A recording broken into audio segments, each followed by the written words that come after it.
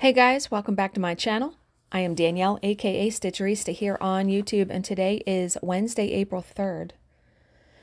I thought I would come on here and do a whip and chat for you guys. I'm actually going to be stitching in this one. It has been a minute since I have done a stitch with me. Now I am doing a voiceover because it's just easier to do that. So what you were seeing is Mirabilia's, or Nora, I'm pretty sure it's Mirabilia. It's Nora Corbett Lavender Mist. So go back to yesterday. I had off yesterday and I did a bunch of stuff in the morning, like around here and work stuff. And I had planned on doing a video yesterday also because on the days that I have off or a job ends early, I try to do a video because I try to do a video. Yeah. But yesterday it just wasn't happening. And we have had some really rainy weather here the last couple of days. Like it has rained every day since Sunday. And I remembered I had a gift certificate from the Stitching Post, which is my local needlework shop. It's about 25 minutes from my house. And he had given me a $30 gift certificate, and you had to use it in a year. So I knew I only had until like November when he bought it. So I said, you know what? I know I was going to start Petal Fairy from 123 Stitch, but I don't know when those supplies are coming. They did ship, but I don't know when they're going to be here. And I said, you know what? I wanted to start something now. I can do Petal Fairy after I do Lavender Mist. So I said, I'm going to go to the Stitching Post and I'm going to see what Mirabilias they have. And I'm just going to pick one and I'm going to get the beads and fabric there. Well, they don't have actually very many Nora Corbett or Mirabilia. They have the newer ones. I don't know how old Lavender Mist is, but they only had like 5 different ones. That's it. So I almost got the one.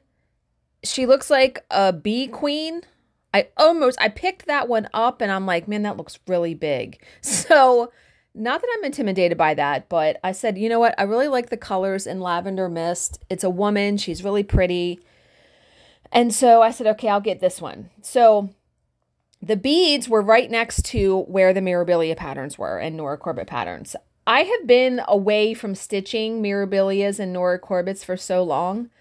I did not realize that there are now bead numbers that are in the 40,000, 60,000, 70,000s. Okay, so I'm looking. They did not have 2 of the bead colors. So I said, okay, and I didn't want to get Credenza there. I like using Rainbow Gallery Petite Treasure Braid. So I said, okay, and I have a bunch of the Petite Treasure Braid already. So I'm like, well, maybe I have the color that it calls for. So I did find fabric. Now the fabric I'm stitching on is called sugar cane, sugar coat, sugar something. And I don't remember. I want to say it's fiber on a whim. I don't even remember because I picked it up and it had a tag on it and I didn't really glance at it. And then they had to like tag it for me and price it. So it's really soft. It reminds me of, picture this plus Aida, but I don't think it is. I want to say it's fiber on a whim, but I may be wrong. It's very pretty though. And I have started the pattern right in the center. And I'm going to do the lower part first and then go up and do the top part of it. So I wasn't planning on taking this to the retreat next week, but I'm going to. I have a table clamp that is a grip it table clamp that will hold like Q-snaps and stuff. I am hoping that it will hold this scroll rod. If it doesn't, I'm going to pull it off the scroll rods and put it in a Q-snap and take that with me because I know that it will hold a Q-snap. So we'll see. I need to finagle with it and fool with it and see if it'll hold it. So I'll be able to bring my Halo Glow lamp that I have that I got from my dad and stepmom for Christmas. But so yesterday when I came home, I said, okay, I am going to pull out my Stitch Mate. My holy grail stand, my favorite stand of all time is my Stitch Mate. I owned one of these back in 2002, when I moved into my first apartment, when I was divorcing my first husband. And the stand was, at that time, they made them as you ordered them. So it took a couple months to get it. It was $400. My rent was $485, and I know I told you guys that before. So I had to save for this. It's the most beautiful piece of furniture as far as for stitching that I've ever had. So I used that stand for a long time, for probably 10 years. And I don't know, got some hair at my ass or something and was like, so I sold it and then regretted it. And then by that time, the guy that made them passed away. So they weren't being made anymore. So if you were finding one, it was by somebody that already owned it. And I think I had put something in one of my videos that I was looking for one. And someone who used to attend the retreat at Salty Yarns in Ocean City in May, she wanted to sell hers. And I bought it. And Bill's like, you are never getting rid of this. If something breaks or goes screwy on it, I'll fix it. So I love it. I love it so much because you can push it out of your way. The scroll rod, as you will see, if I finish off a thread while I'm doing this video, you can turn it all the way around.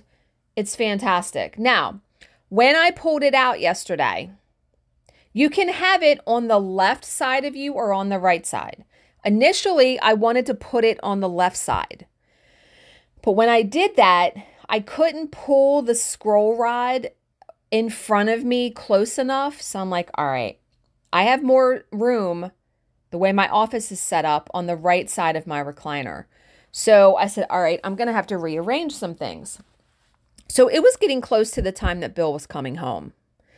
And so I get it on the other side, and I have a magnetic board for the key, for the floss key, that I have like a little holder. It screws in there and it'll hold it. And then I have something where I clamp my stitching lamp on. So those things I had to move around because they weren't working when I flipped it to the other side, when I had it on my right side. So in order to flip those around, I had to take apart the stand and flip this block around. Well, when I did that, then I couldn't remember how it went back together. Have you ever done that? So here I am with all these pieces on my lap, and I'm frustrated, and Bill comes in, and he's like, do you need help? Yes, I do. So he helped me. We figured it out, and I got it all situated. And I actually did a little bit of stitching yesterday.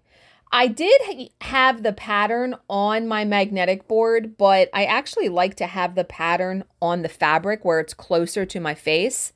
And I am one of those people, I mark up the original pattern. Yes, I don't make a copy. I don't do any of that. I mark up the original pattern and I highlight it, and I've never had an issue. I have stitched many, many Mirabilias and lavender and lace patterns. I've never had an issue. So that is where I'm at with that. And I enjoyed it very much yesterday. Now, this piece will take me months to do. A normal big Mirabilia, if I work on it every single day like I did when I was single, it took me 3 to 4 months to finish one. So there is no doubt that this is going to take me a minute to finish, for sure. But I should be able to get a good chunk done at the retreat. You know, I'm going to have Thursday, Friday, Saturday. Now, we do a lot of talking and socializing, but we do some stitching. So, and I was like, okay, what am I going to use to hold all of the bobbins and the beads? Because it has, let me see, 1, 2, 3, 4, 5, 6, 7, 8, 9, 10, 11, 12, 13. It has 26, 27, 28, 29, 30, 31, 32, 33. It has 38 colors in it. So I had all of my bobbins that I have for my DMC variegated thread, the color variations. I had them in this really pretty floss box that I bought at Hobby Lobby a long time ago. And I said, all right, when I ordered the stuff for Petal Fairy, I ordered just a clear bobbin box. And what I was going to do was pull all of those bobbins out of the fancy box, put them in the clear box, and use the fancy box for my Mirabilia project. So that's what I did. I got a big Ziploc bag, put all those bobbins in there, and then just put all of my bobbins and beads. And there's like a bigger slot where I'm able to put my scissors and needles in. So I will have to bring my Vera Bradley stitching bag because I'll have to fit the scroll rod, my table clamp, the floss box, and my daylight lamp, my stitching lamp. So that's going to be a heavy bag. But I should just have that bag and my suitcase. So, but yeah, and I realized too that the first day that I'm going to be there, it's Lacey's birthday. So I have a little present for her, and I'm going to ask her if I can treat her to dinner that night. Like, I'd like to pay for her dinner when we all go out. So love Lacey so much. And I think she is turning 70. She doesn't look 70. I'm pretty sure she's turning 70 though. But yeah, I haven't seen anybody since December at the retreat. So I'm so much looking forward to it. But yeah, so that's where I'm at with stitching. And I've also become, okay, coloring. I have to put that on the back burner for now because I kind of hurt my arm because I was doing it so much. And when you use colored pencils and you're really trying to blend them, you have to press really hard. So I got to give that a rest unless I do like some marker coloring. But what I have become interested in is dot painting. Have you guys heard of it or have you guys done it? So people usually do mandalas. You use like a stylus, a craft stylus, and you just get acrylic paint and you dip it in the paint and you do dots. Now, there are different ways to do it, and I want to do it in coloring books. So I don't know how acrylic paint is really going to hold up on a coloring book page. So I've done some research. I watched a couple videos. There actually are books out there for dot painting, but you would use, I guess, marker. So I put a couple of those on my wish list, but what I did do was I ordered a small set of acrylic paints. I want to say they are apple barrel paints. Now I could go to Michael's and buy some paints, but I wanted a set of like 16 colors, something like that, so I have a variety. And then I was like, all right, well, how am I going to store these paints? Because I'm the kind of person, like, my craft area is very nice and neat, as you guys have seen my craft room. I need to have somewhere to store these paints where I have easy access to them. So again, on Amazon, I did some searching around. They have a zippered, like, little, it looks like a caboodles thing almost, you know, for your makeup, but it holds bottles of acrylic paint. I bought that too. So those are coming tomorrow morning.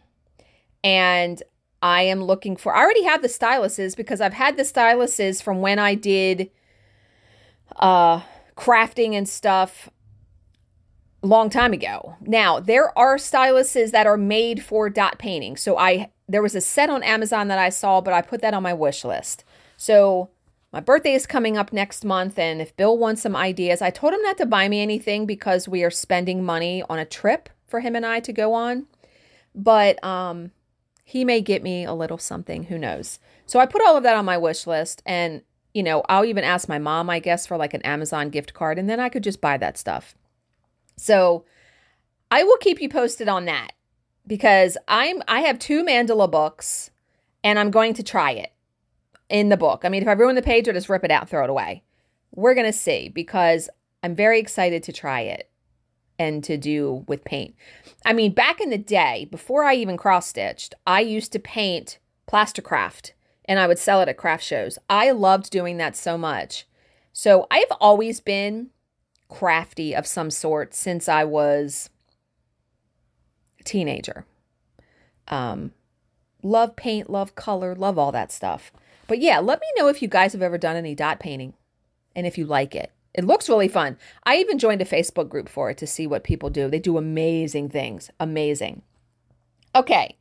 So I thought that I would read a couple stories out of Chicken Soup for the Dieter's Soul because I had to renew the book at the library. So I've had the book for 3 weeks, and the book, I'm only on page 30, and there's 243 pages. So, okay, so this story is called, wait a minute, I'm putting my recliner out. This story is called Take Two.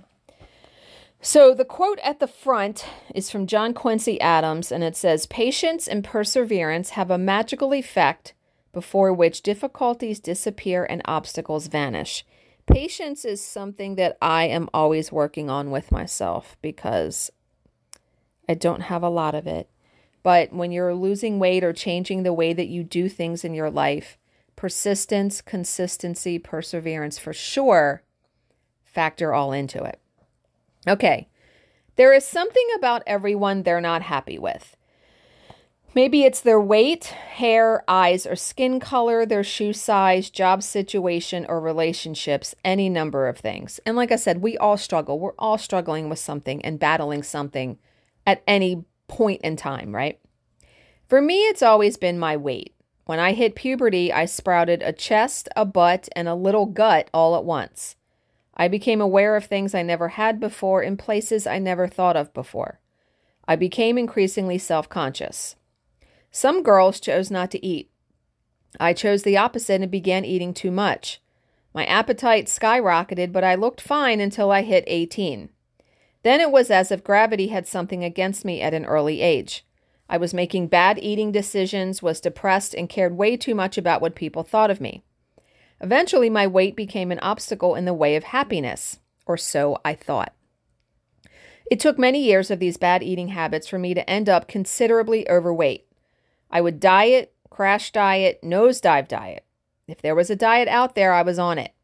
I tried about everything but eating tofu with tweezers. Don't think I didn't consider it, though. And I would lose weight only to gain it right back and then some. A constant frustration for me was the emphasis that society placed on being thin. Thin is beautiful. To those of us who aren't, we must resolve to lose weight and be healthy and live happily ever after. That moment of fortitude vanishes the minute the delivery boy holding the extra large pepperoni pizza with extra cheese rings the doorbell and you think, well, I paid for it, I might as well eat it. Which is exactly what I would do. Then I would feel terrible about my lack of self-control and cry.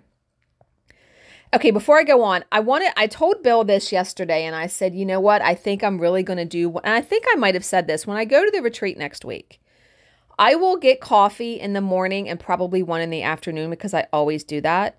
But I am going to try to do OMAD, which is 1 meal a day, and I'm going to try to only eat dinner. I'm going to bring some microwave popcorn, the mini bags that I have. I found a Skinny Pop that's really low in calories to maybe have something at night when I'm in the room, and I might put a couple of Luna bars in my purse, but I can go that long. I've done it. And if I drink coffee and I'm talking and chatting, it's not going to be a big deal. So that's what my goal is. That way I don't have to pack a bunch of food and bring a bunch of stuff. Don't have to do it. Okay. Of course, I comforted myself with a double dark chocolate candy bar or 2 or 3, which worked until I read the nutrition label. Imagine my shock to discover my delusion about chocolate being a vegetable. Hey, it comes from a bean, and beans are vegetables, aren't they? The justification and rationalizations never end. On a day I resolved to lose weight and be healthy, I would consume over 4,000 calories. I know I was in the junk food line a little too long when they handed out those metabolisms, but even the women who pack it away and stay tiny wouldn't last long at that rate. I was living in an endless cycle of guilt, unhappiness, and failure. I would make jokes about myself so I'd feel less self-conscious about the way I looked. I would tell people I should put stickers on my holster hips that say caution, wide turns. Or how about this one? I get applause when I run in gym class. My thighs slap together so loud it sounds like everyone's clapping. After all, my attitude is based on 10% of what life hands me and 90% of how I react to what life hands me. It didn't occur to me until later that, like almost everything in life, happiness is a choice. I made some bad choices in the food I ate and how much of it. Now I have to reverse the process. In the end, it isn't about crash diets or what society thinks. It's about learning to have a diet. Everything we eat is a diet, and most people don't realize that. Yeah, whatever your diet is, it's what you're eating. And one secret is to keep things in proportion. Another is choosing to be happy with what you have, no matter how much more of it you've been given. God, my husband, and the prayers of many family and friends are the reason I'm able to put life into a different perspective today. Society doesn't define happiness, especially mine. I no longer let it. What we do with our lives and bodies is up to us. I had to change my attitude before I could change my eating habits. There are certain things about myself that I can't change, but the things I can, I am learning to be less obsessive about and more patient with. I'm still in a weight loss process and will be for a long time, but now when I answer that door and find an extra large pepperoni pizza with extra cheese waiting, I'll have 2 slices instead of 4 and choose to be happy that I had any at all. And that story was by Karen Bakazi. Yeah, we are our own worst enemy as far as like weight loss and things like that. We are our own worst critic, right? And yeah, we have to give ourselves some grace and some patience and give ourselves a break. Now, that's not an excuse to just go hog wild crazy and eat all the junk food, but give yourself some grace if you do eat some, right?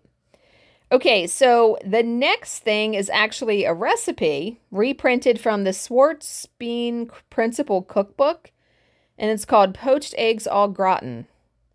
Makes 2 servings, 19 grams of protein, trace carbohydrate. 1 tablespoon white vinegar, 4 eggs, 2 tablespoons grated Parmesan cheese, 2 tablespoons chopped fresh parsley. That actually sounds really good. In a deep medium skillet, bring 2 inches of water and vinegar to a boil over high heat. Reduce heat to simmer. Crack an egg into a small bowl and tip gently into boiling water. Repeat with all the eggs.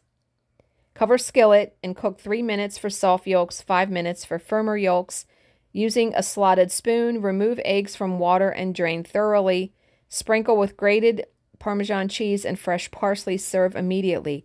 I would love to try that. I love eggs, and I'm always looking for a different way to cook them.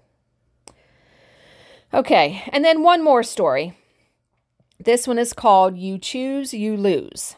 So the quote at the beginning is by William Jennings Bryan, and it says, "Destiny is not a matter of chance, it is a matter of choice. It is not a thing to be waited for, it is a thing to be achieved." I've had it. I'm sick and tired of saying I can't have something. I complain to my best friend Linda. I can't have chocolate cake. I can't have ice cream. I can't have a yummy eclair. Is there anything I can have? You can have lots of things, she said. Yeah, right. You're not the one trying to lose weight. The whole world is filled with things that are off limits. I sulked in my chair as I read the lunch menu in the restaurant. Pastrami on rye, cheeseburger, tuna melt, roast beef au jus, French fries, onion rings, cheesy broccoli soup, New England clam chowder, double fudge brownies, blueberry cheesecake. The choices were endless. As a teenager, I could eat anything I wanted and as much as I wanted, not anymore. Now I step on the scale every morning and peek at the numbers, hoping they haven't gone higher than the day before. I'm happy if I haven't gained and elated if I've lost even half a pound. It's a daily struggle and I'm tired of fighting. I'm even more tired of that word, can't. There are so many things in life I just can't control. How tall I am. I always wanted to be short like my sister. Really, I wish I was a little bit taller. My boss, I wish he would save the big projects for Monday instead of Friday afternoons. The high cost of living. I wonder if I'll ever be able to retire. I have no power over so many areas of my life. Is there something I could take control of? Then the light bulb went off in my head, one of those aha moments when it all comes together. There was something I could control, my own mind and my own decisions. I did have a choice in this one area, the area of what I chose to eat. I could pick something I knew would be good for me, or I could pick something that wasn't in line with my goals. It was all a matter of choice, and it was all up to me. Linda's voice brought me out of my thoughts. How about the BLT? Or is that something you can't have? You know what? Starting right now, right this minute, I'm not going to say can't anymore. I sat up straight in my chair. I'm going to say what I choose to have instead. Sounds like a good plan to me, Linda said. So what are you having? I'm choosing the Chinese chicken salad, and I'm asking for the dressing on the side. Sounds terrific, but you can't have a soda with that, right? She said. Oops, I said can't. I'm sorry. That's okay. It will take a while to get used to it, but to answer you, I'm choosing ice water with a slice of lemon today. I felt great when I came out of the restaurant after lunch. Not only did I not feel bloated from eating too much, but the salad filled me up just fine. And most of all, I felt more in control of my mind and of my eating habits. It was something I could choose, and I love the feeling of power I have in that. And that story was by B.J. Taylor. So yeah, you know, it is a different mindset. Instead of thinking you're deprived, you have to think, I am choosing what's good for me and good for my body, right? Yeah, it definitely is a mind shift that you need to have. But so I hope you guys enjoyed seeing me stitch on this Mirabilia. As always, if you have any questions, please leave them in the comments section below, and I will answer them to the best of my ability. Thank you so much for watching and subscribing, and I will see you in my next video. Bye, guys.